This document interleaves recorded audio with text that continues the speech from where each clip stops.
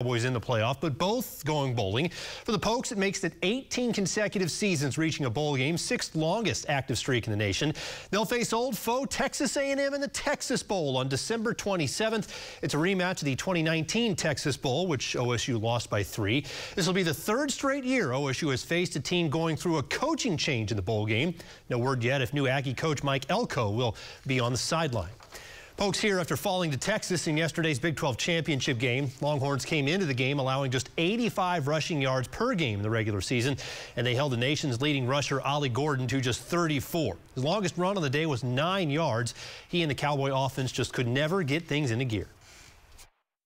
We were going to use the run game some, but we knew that we had to try to throw the ball more than what we had done in most games.